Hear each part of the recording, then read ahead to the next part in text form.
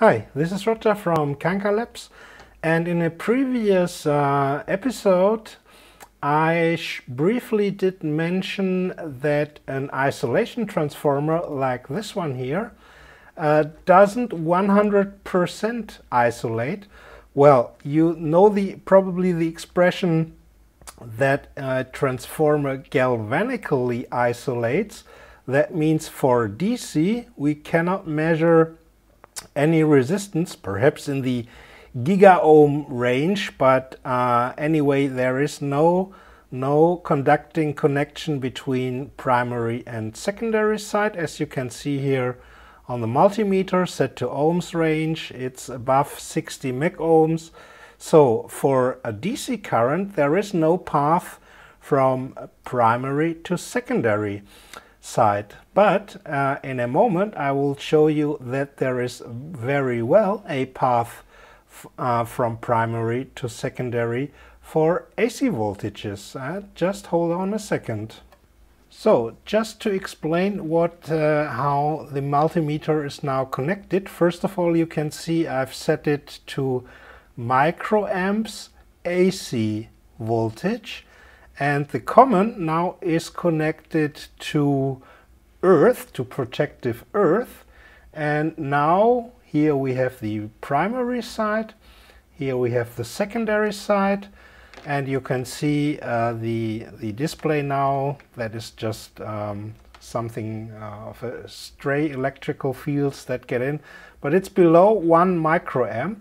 And now we connect the red line with the secondary side, and what do we get? 13 microamps flowing. Now, how is that possible that we have, although this is a transformer and galvanically isolates, that current is flowing, AC current is flowing from the secondary side to protective earth?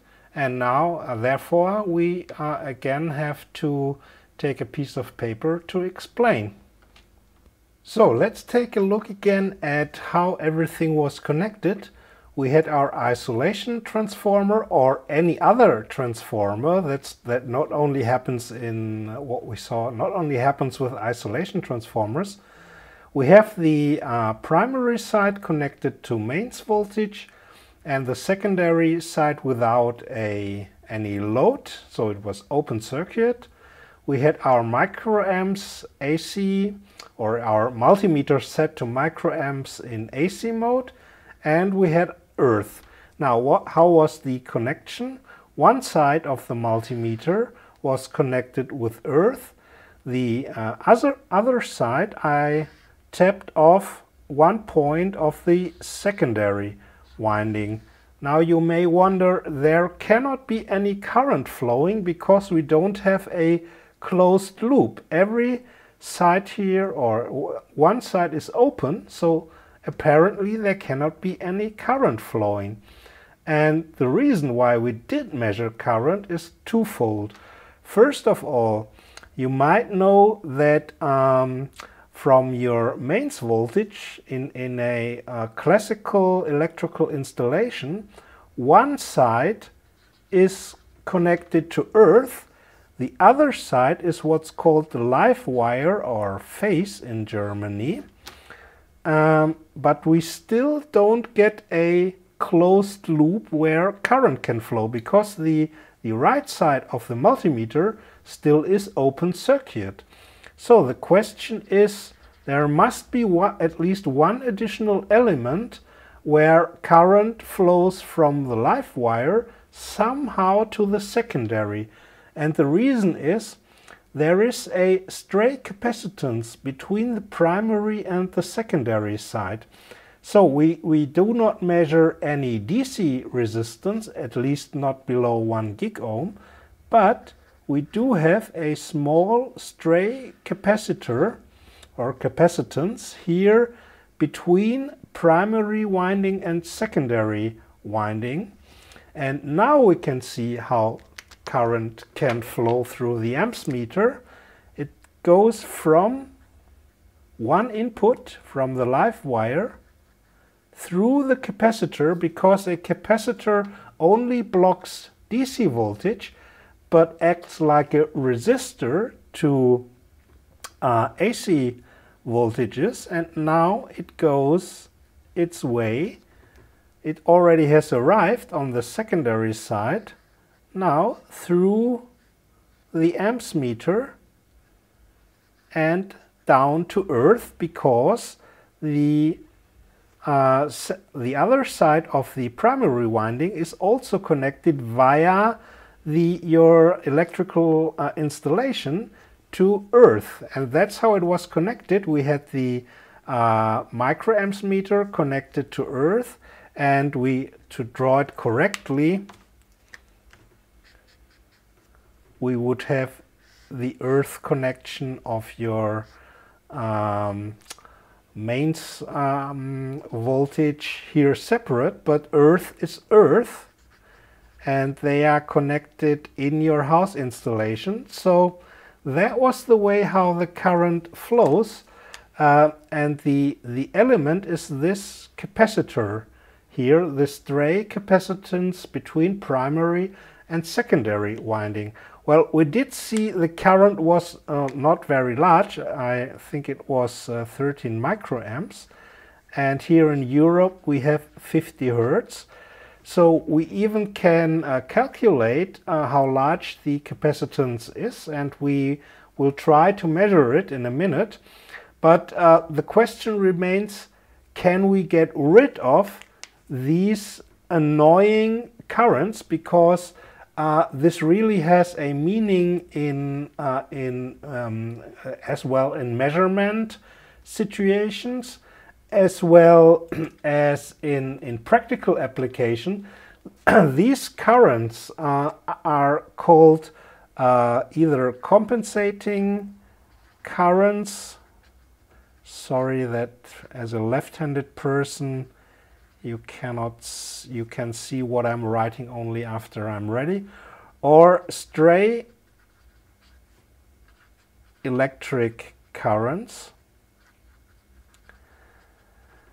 And imagine you have two electrical devices, both connected to mains, both connected to earth, and they both have these stray capacitances, and you will get these stray electric currents flowing between the two devices, and this can cause, for example, a hum in your hi-fi stereo equipment, or if you connect, for example, your antenna.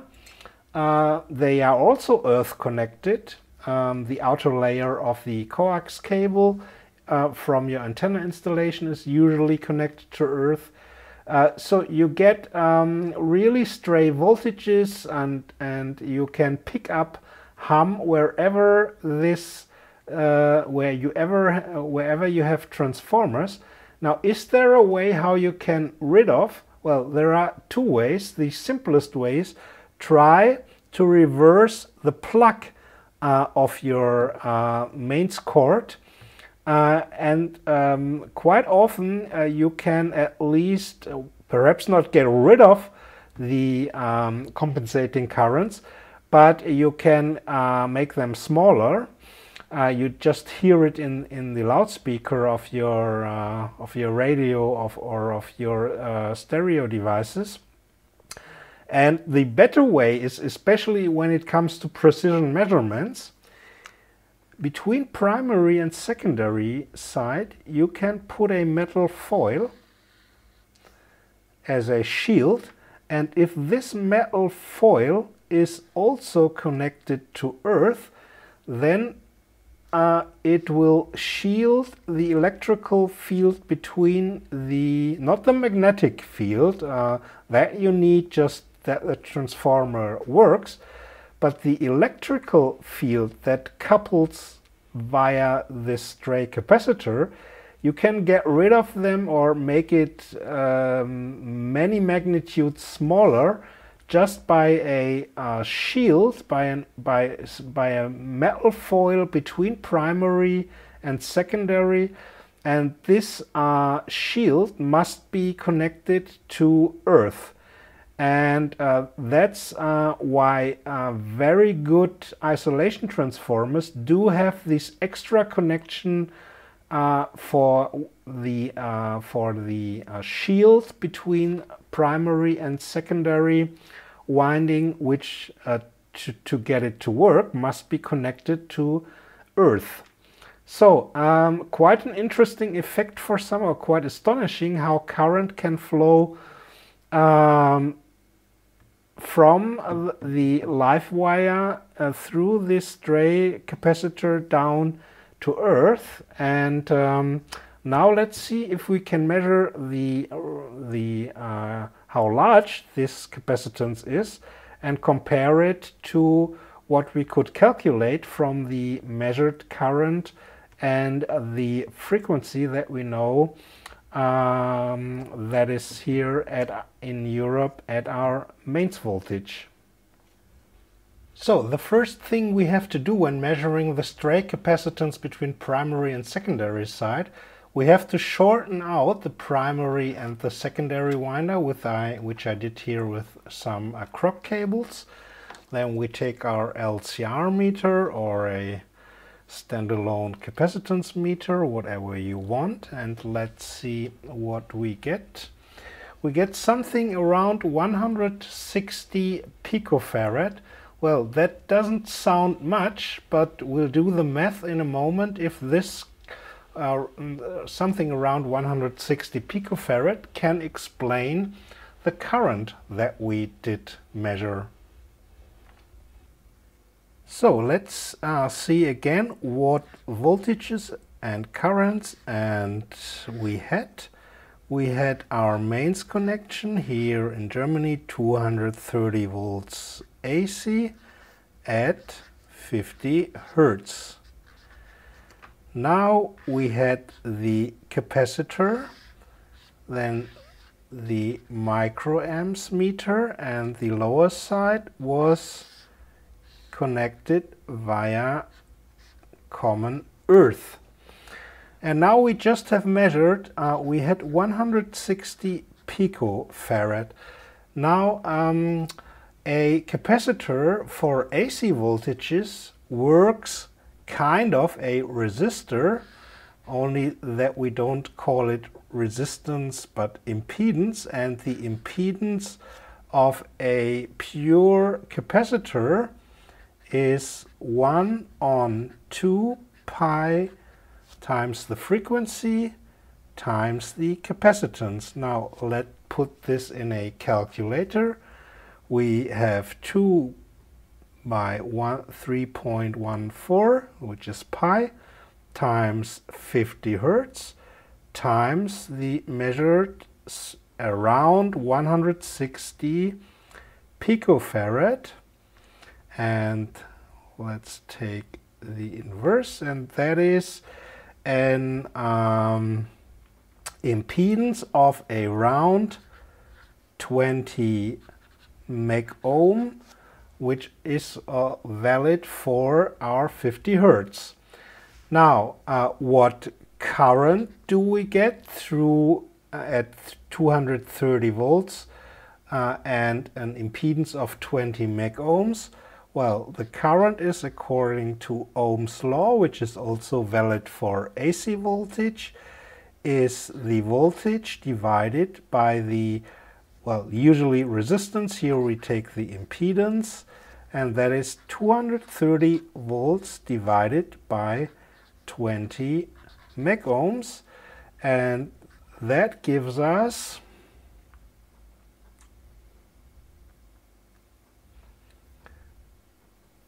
surprise, surprise, 12 microamps. That's around what we have measured. So we have confirmed that the stray capacitance between primary and secondary side is responsible for the current of, in the range here, of course the measurements are not very exact, but the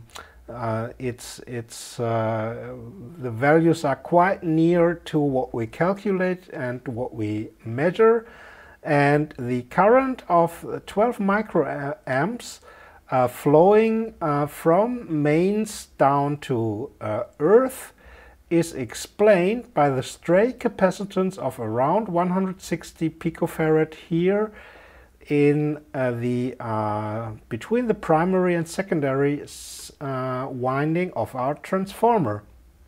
So something not everybody knew beforehand, and for me, when I first